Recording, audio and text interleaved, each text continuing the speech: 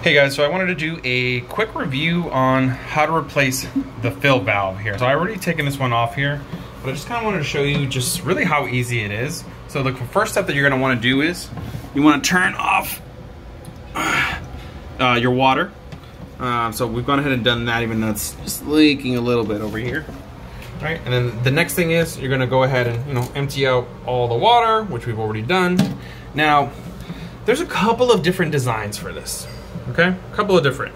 So there are some where you need to go to the bottom here, and then there's like a little clip, and you want to move it to the left. So remember, righty-tighty, lefty-loosey, and then it's going to unclip. There's other ones that you can just yank off because it's basically, it's kind of like a male pipe connecting to a female pipe, right? Now, the one that I have is pretty easy. So I just had this. So I just had that go right in there, and I went ahead and removed that. First I removed this part here, which was attached to this, then I removed this, right? And then as soon as I did that, this came right off. The whole piece came right off. All right, so now I'm gonna show you guys how to go ahead and attach it. This is the one that I got, the Fluid Master. So these are all the ones that it replaces. So let's go try it out here.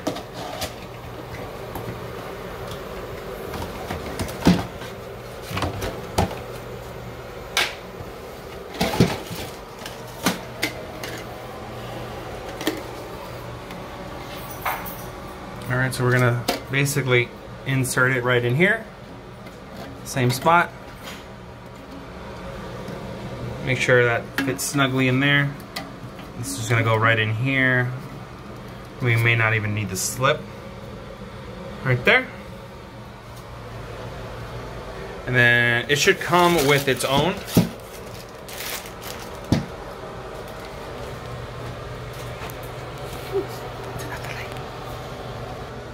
Alright, so it comes with this little piece over here. So as you can see, very similar. We're just gonna use the original parts here, for consistency's sake. All right, so I'm gonna go ahead and bring this down here.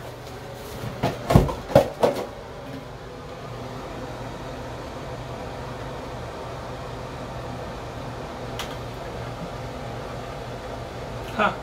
All right, well, we might actually have to use this one here because this little piece over here is hitting this over here. So I could probably just sand that down, but I'm a little bit lazy, so gonna use the original. Still intact, looks good. We'll use the original.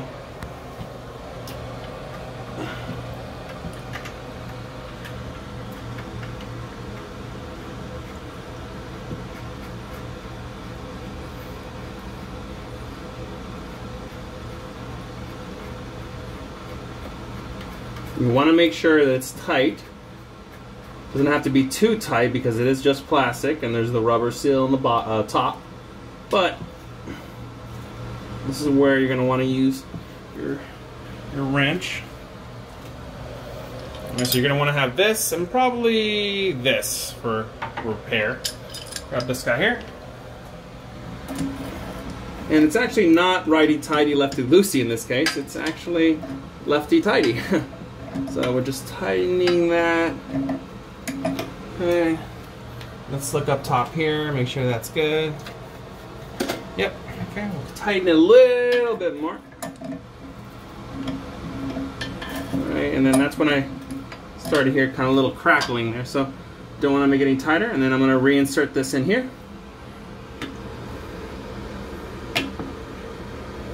Oh, and again, it's lefty-tighty, not righty-tighty.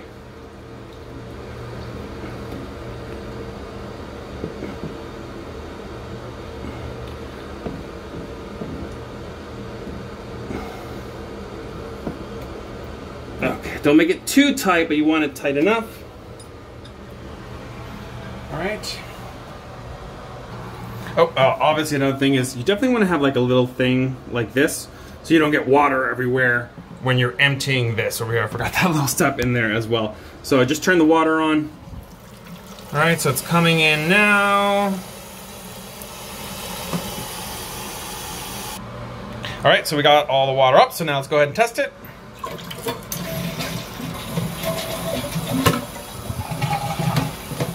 And that worked because we heard the toilet. There's a little black stuff in there from that, but that's good. All right, so job well done. Thanks for watching, guys. If you want more videos, please subscribe or give me a like.